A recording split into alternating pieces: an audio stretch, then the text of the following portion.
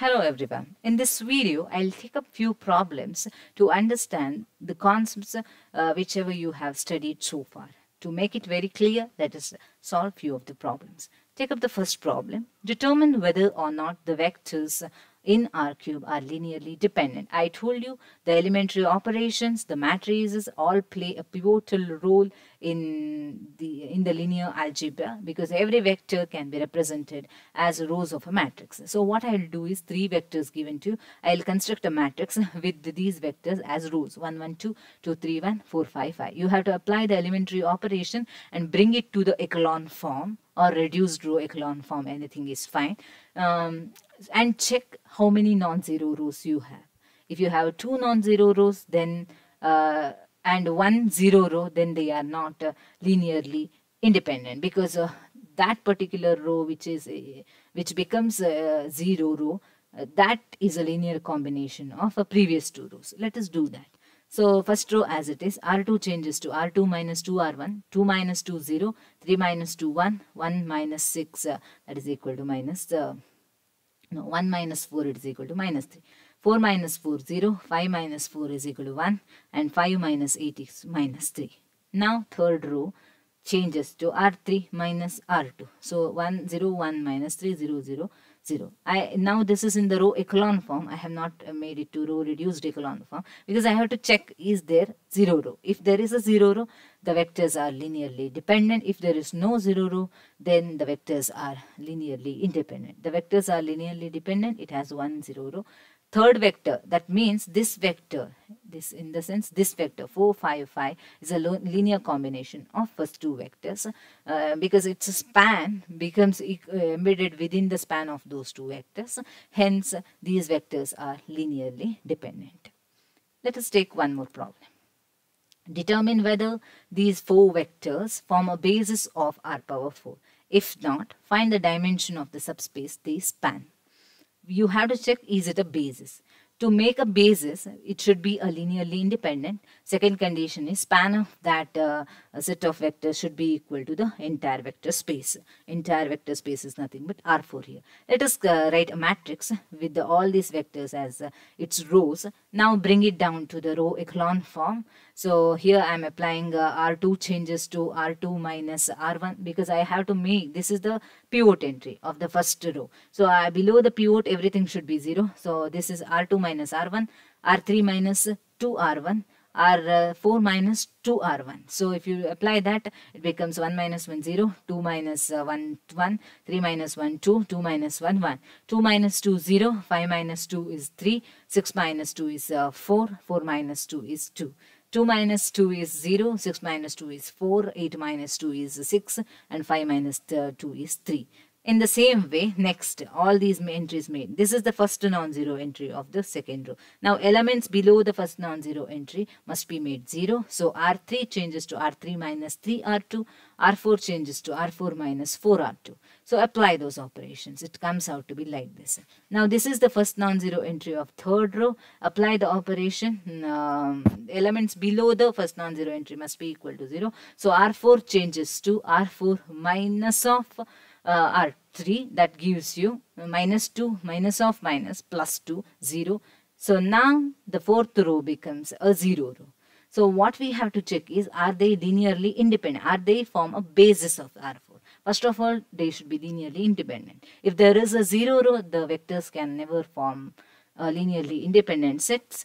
Therefore, the vectors are linearly dependent. So if the vectors are linearly dependent, they can't be basis.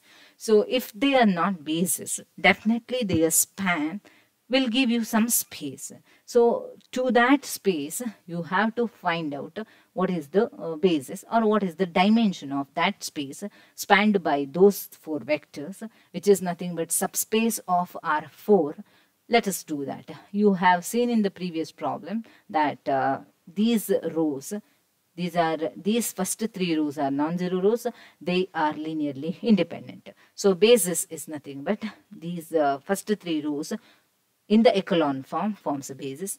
The corresponding three rows of the given matrix R1, R2, R3 forms a basis. That chance is also there. That is the possibility. So span of above 4 vectors is nothing but a row space of A, and row space of A is a subspace of R4. It is not entirely equal to R4 because you found a vector which is a linear combination of previous 3 vectors. Hence, it is not a basis, but it will span a subspace of R4. For that subspace, these 3 non-zero rows act as basis, and the corresponding 3 rows of the given matrix also act as basis. Now let W be the subspace of R power 5 spanned by these vectors. Find a subset of the vectors that form a basis of W. So first write all these as a rows of a matrix, then reduce it to the row echelon form. Okay. Now in this case, find a subset of the vectors that form a basis of W. Okay. So I want a subset of the vectors from this only. I want subset of the vectors that form basis of this W. So what I'll do is, now I will go with the help of columns. I will not count. If you count also, you will get there should be 3 vectors in the basis of the space spanned by these vectors. That is because 3 non-zero rows. So dimension of W equal to 3, or else you can count number of columns which have pivot. First column has pivot, second column has no pivot, third column has pivot, and fifth column has pivot. So 1 0 0 0 0, that is the basis. 1 1 0 0 0 and 2 3 minus 4 0 0, that is one possible basis, or the corresponding columns of the given matrix C1, C3 and C5 forms the basis of the given space spanned by these 5 vectors.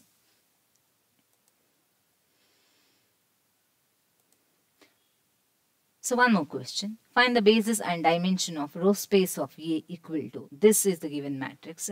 I have to find out the dimension of the row space of A.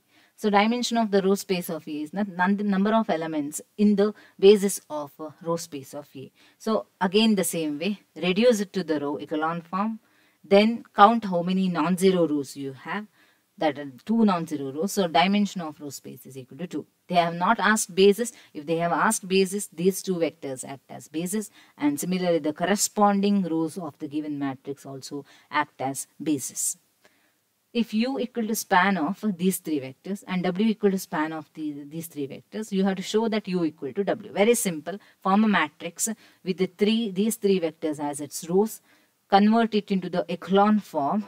After converting it into the echelon form, what you should do is you have to compare. Instead of echelon form, here row reduced echelon form is best to compare, because the echelon forms may not be equal. You have to simplify it further to compare are they equal. So here I am using the row. That's why you need row echelon form, row reduced echelon form. This is the use. In some of the cases, see, if you stop here with the row echelon form, then you may not they may not seem to be equal. But if you reduce it further, then in that case both the row reduced echelon forms are equal. Hence, row space of A equal to row space of B. Row space of A is nothing but span of these vectors, that is U, and row space of B is W. Hence, U equal to W. Yes, hope you understood all these solutions. In the next video, I'll come up with the system of linear equations and how once again these matrices play their role while solving system of linear equations. Thank you for watching.